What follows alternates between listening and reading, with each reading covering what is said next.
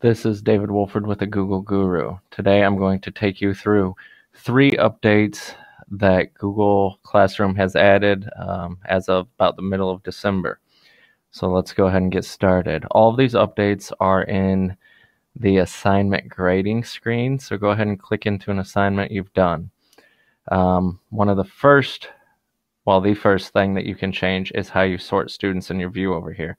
You have done and not done, but if you click the sort status, you can also sort by last name, and it takes away done or not done and keeps it more in the same order that your student information system might be in.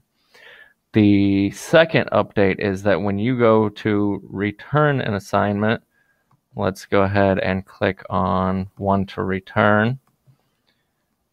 And she hasn't done it yet, but that's okay. The second update is you have the option to add a private comment. Now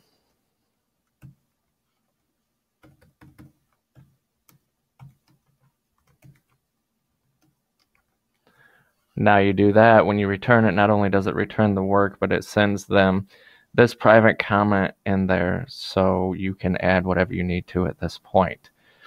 And third, and perhaps the biggest update, is how to download the gradebook. We just recently did one that you can download the gradebook through this gear icon in the upper right hand corner into the comma separated value and then open it, and a couple of different steps, but they eliminated one of those steps for you. You click on the gear icon, and instead of downloading all the grades to CSV, copy all grades to Google Sheets.